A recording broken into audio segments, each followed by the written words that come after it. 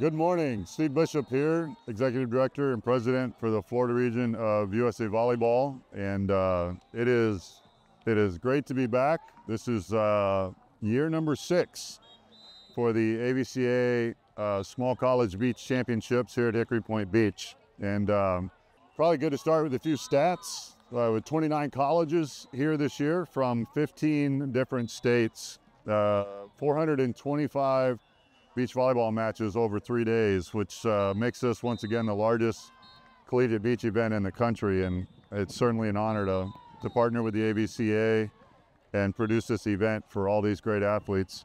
In addition to the 29 colleges, yesterday we ran a pairs championship, had an additional 40 pairs from the colleges that are participating this weekend playing a pairs challenge, and we're able to crown 10 court winners or pool winners yesterday from all the different divisions. So we got Division 2, Division 3, and NAIA here this year. And it's just great to see all these kids out here playing ball and doing something that they enjoy so much. And the partnership with the AVCA has been nothing short of spectacular. So schedule-wise, today we've got our NAIA division that'll be advancing to their bracket, their gold bracket, and playing for a championship. And then we've got Division 2 kicking off their first day, Division 3 kicking off their first day today. Division 2's in their second day. They run a 3-day tournament, so we'll see D2 and D3 tomorrow in their champions bracket. And the level of competition continues to improve each year. It's really great to see what these coaches are able to do out in these schools. And 15 states, which represents a very wide swath of the United States, and so we see beach volleyball activities going on.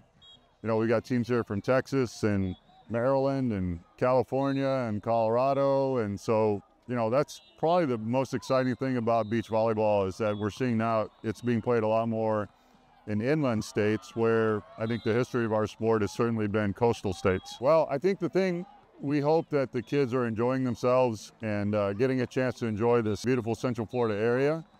And I would have to say that we could not have ordered up any better weather if we had actually put in an order ourselves. So we hope they're enjoying the weather, sights and the sounds, getting a chance to eat at some of our local restaurants and enjoy the hospitality here, this Florida hospitality that our companies and hotels and restaurants like to show.